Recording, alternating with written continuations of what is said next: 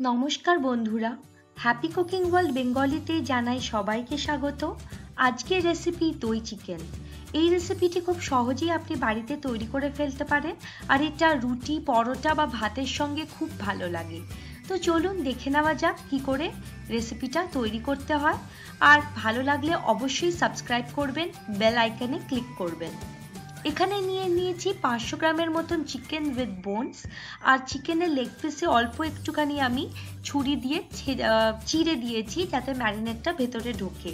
ম্যারিনেশনের জন্য আছে হাফ কাপের থেকে একটু বেশি দই। এছাড়াও নিয়েছি হাফ টিস্পুন মতন আদা হামালদিস্তায় থেতো করা, 1.5 টিস্পুনের মতন রসুনও হামালদিস্তায় থেতো করা। গুঁড়ো মশলার মধ্যে আছে 1 teaspoon Kashmiri chilli powder, 2 teaspoon coriander বা ধনে গুঁড়ো, 1/4 টিস্পুন হলুদ গুঁড়ো, আর নুনটা আপনি আন্দাজ মতন নিয়ে নেবেন। এছাড়াও আমি 1 টেবিল স্পুন মতন সর্ষের তেল ম্যারিনেশনে দেব। তো চলুন শুরু করে দিই চিকেনটাকে ম্যারিনেট করা।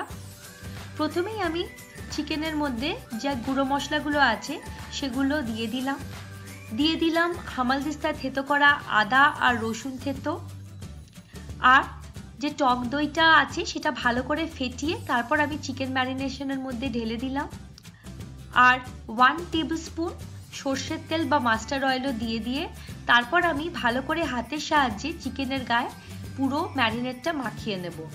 এটাকে আমি রেফ্রিজারেটরে 1 ঘন্টা রেখে দেব। আপনার হাতে সময় থাকলে 3 থেকে 4 ঘন্টাও রাখতে পারেন রেফ্রিজারেটরে। এটা যখন ম্যারিনেট হচ্ছে ততক্ষণ আমরা বাকি প্রিপারেশনগুলো করব। আমি আলু নিয়েছি, আলুটাকে 4 টুকরো করে কেটে নিয়েছি। এছাড়াও আমি বাকি আর যা জিনিস নিয়েছি সেগুলো 1.5 কাপসের মতন পেঁয়াজ স্লাইস করা, 2টো ফ্রেশ চিলি, 2 টিস্পুনের মতন থেতো করা গার্লিক হামালদিস্তায়, আর 1/2 টিস্পুনের মতন আদা থেতো করা হামালদিস্তায়। গোটা গরম মশলার মধ্যে নিয়েছি 2টো তেজপাতা, 2টো লবঙ্গ, 2টো ছোট এলাচ, আর 1/2 টিস্পুনের মতন গোটা গোলমরিচ। এছাড়াও আমি একটা গরম মশলা তৈরি করে নেব। 1/2 ইঞ্চ দারচিনি, 1/4 মতন হোল ব্ল্যাক পেপারকর্নস বা গোলমরিচ, 3টে লবঙ্গ, 4টে সবুজ এলাচ, 1/2 ইঞ্চ মতন জাবেত্রী, আর 10-12টার মতন বড় এলাচের শুধু বীজটা নিয়েছি। এটাকে 30 to 40 সেকেন্ডস আমি একটু ড্রাই রোস্ট করে গ্রাইন্ড করে নেব মিক্সার গ্রাইন্ডারে। 1/2 টিস্পুন মতন চিনি নিয়েছি, আর রান্নাটা হবে সর্ষের তেলে, আর জল আমি যতটা লাগবে ততটাই ব্যবহার করব। গরম মশলার জন্য সব মশলাগুলো একটু 40 থেকে সেকেন্ড ড্রাই রোস্ট করে গ্রাইন্ড করে রাখবো। তারপরে একটু তেলে আলুগুলোকে ভেজে নিচ্ছি একটু হলুদ দিয়ে। সেই তেলে আর একটু তেল দিয়ে গোটা গরম মশলাগুলো দিয়ে দিলাম। দিয়ে গোটা গরম মশলাগুলো একটু যখন ভাজা হবে তখন আমি ওর মধ্যে রসুন যেটা থেতো করেছিলাম সেটাও দিয়ে দেব।